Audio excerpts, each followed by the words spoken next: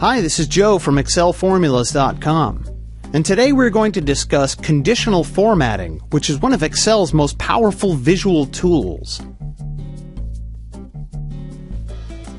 The problem with most Excel sheets is that they are an endless sea of black-on-white numbers, and you usually have to dig deep and hard to get something of value out of them.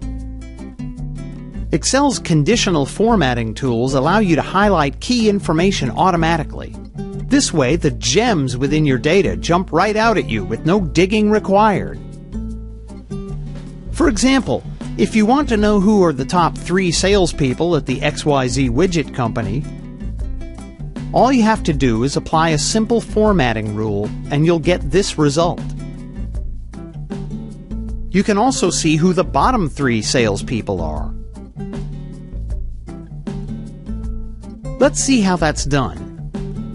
We start by selecting the cells we want to apply the formatting rule to. Note that in order to select 2 groups of cells at once, you need to hold down the Control key while performing the selection.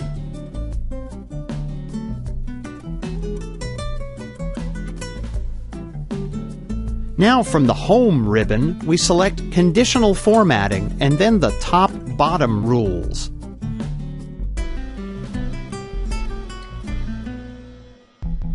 And finally, the Top 10 Rules option. Next, we define that we want to see the top 3 salespeople highlighted in green. It's now visually apparent who the top salespeople are. And the rule is automatic.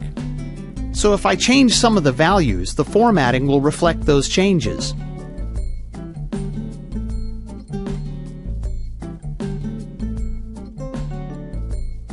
Excel allows setting multiple formatting rules for the same cells, so I can also set a conditional formatting rule that will highlight the bottom 3 salespeople in red.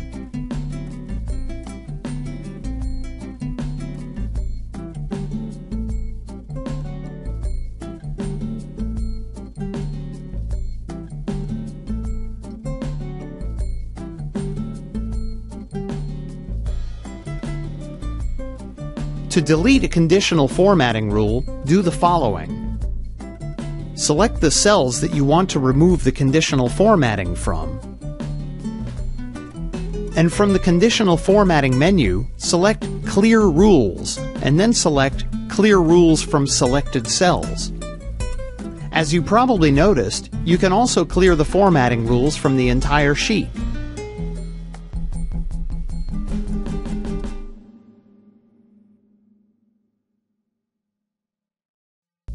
Excel contains many conditional formatting options. For example, you can use a color scale conditional formatting rule to create a visual differentiation between the numbers in your tables.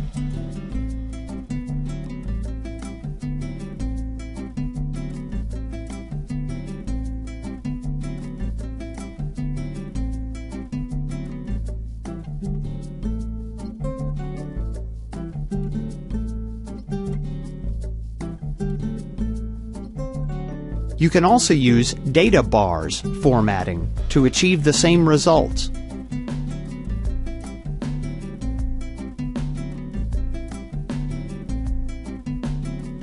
And you can also use icon sets to highlight the differences in your data.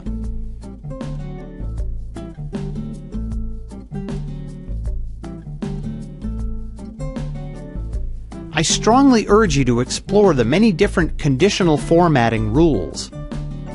You can even use formulas to create custom rules for your data. We will cover this in a future lesson. You now know how to use conditional formatting to liven up dull-looking Excel workbooks and make your key information really stand out. Well done! Thank you for your time and attention. For more free Excel training, just enter your first name and email at the top right of this page. You'll get everything you need to know about Excel formulas all in one place. All you need to do is enter your first name and email at the top right of this page. If you are not watching this video on the Excel Formulas site, then go to www.freeexcelvideos.com and follow the instructions. That's www.freeexcelvideos.com. Thank you.